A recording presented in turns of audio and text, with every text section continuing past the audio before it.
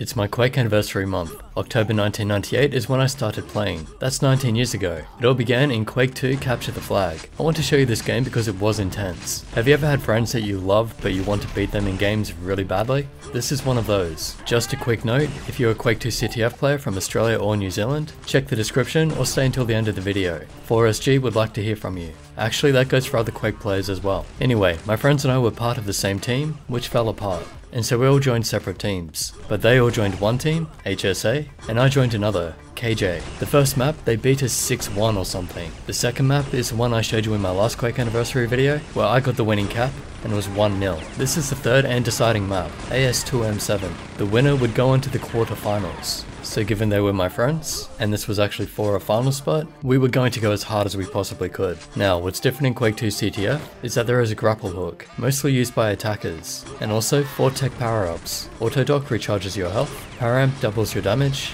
time excel speeds up your rate of fire, and disruptor shield, which reduces the damage by about 25%. There are only 4 on the entire map, and they can be shared among teammates. Generally, you get them and give them to your defenders. More on that later. Now, to give you a bit more history, the players on the enemy team are very good. I'd played them a lot and I knew there was almost no chance of getting past them. So while it may seem like I'm not doing anything, and I'm missing a lot of shots, I'm actually just getting a read on the game to find a chink in their armor. And they got the first capture.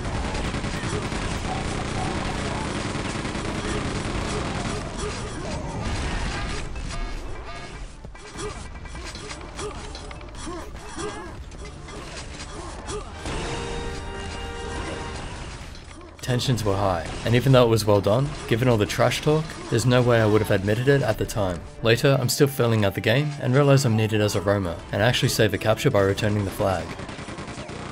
I was able to get a few hits and kills, but that wasn't really my goal. I just wanted to stop their flag runners, and also get the flag myself. And you'll note as soon as I get a tech power up, I take it back to my base for my defenders. It's too valuable at this stage to even risk losing it. Keeping the defenders alive could mean one less capture. Here I'm waiting for the flag runner.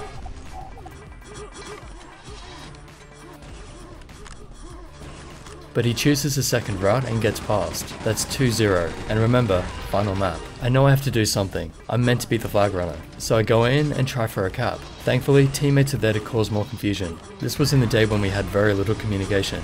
I used a route I almost never use, to confuse the defense, over the rocket launcher, but they're waiting for me, so I change direction and go the other way. In such a strong defensive game, the grapple really livens things up. I do some subtle dodging, as they expect me to go the fastest route. I go slightly to the side of where I should go, if I were doing a fast cap. That way, I avoid their prediction, and with nothing but 100 health, 50 armor and a grapple, I get the capture. I went in again several times more, and of course died. Seriously, their defense was very strong.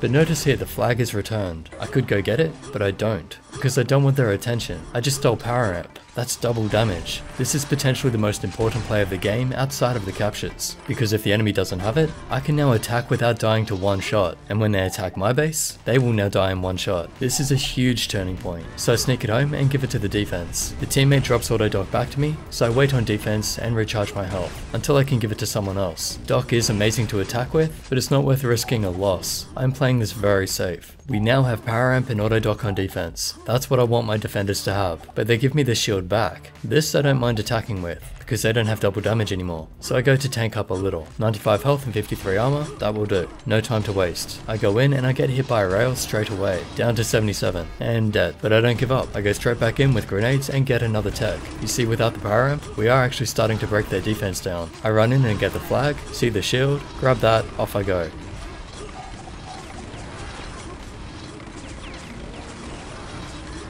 But they are everywhere. Have to change direction, recharge a bit.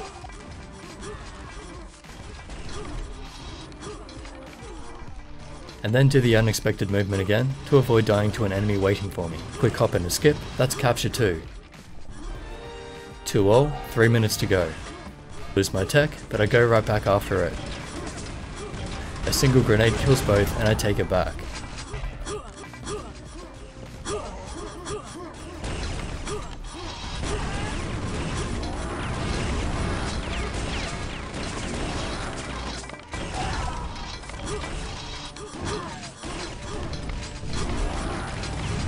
Good defense blocks me, doesn't matter, go straight back in. Keep them on their toes.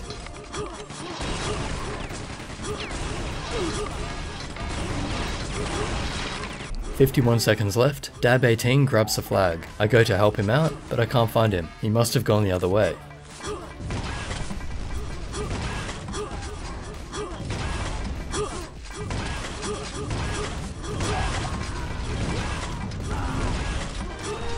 It's a miracle, he caps it. If my memory serves me correctly, I found out later that he was meant to be on defense, but he saw the time limit, had auto-dock, and went for a run. Which is very smart, it doesn't matter if you lose anything at that point. And then we're up 3-2 with 30 seconds left. Forget attacking, just defend. Lock them out. I couldn't actually hit a single shot, but it didn't matter. We have double damage on defense. That's why I took the tech back instead of attacking with it. That's why I was willing to leave the flag behind. Without that tech, I doubt we would have won this. According to the dates on the file, this game was played 17th of May 2001, over 16 years ago, and it's still the greatest game of Quake I've ever played. The tension was ridiculous, the nerves were crazy. I can't tell you how badly I wanted to beat my friends. After all the trash talk, after all the boasting, they were serious CTF players. My team was serious Rocket Arena 2 players, with a very basic CTF strategy. Somehow, we were able to get the victory. I'll probably never forget this game. Quake is amazing, especially Quake 2 Capture the Flag. Love the strategy of sharing ammo, tech power-ups and more. I can only hope CTF and Quake Champions is on this level. Anyway, if you're from Australia and want to join a Quake community, there's a group called 4 Seasons Gaming. They have Quake Live and Quake Champions competitions, so check the description for the Discord if you want to join in. And I suggest only joining if you can ping OK to Australia. So this is mainly for people in Australia and New Zealand. And there are some there that are going to play Quake 2 CTF as well. So if you join that Discord, join the Q2 CTF channel. Anyway, hope you enjoyed the video. Stay tuned for more Quake Champions and Quake videos, including tutorials once the game is in a better state. Like and share this one, and I'll catch you in the next.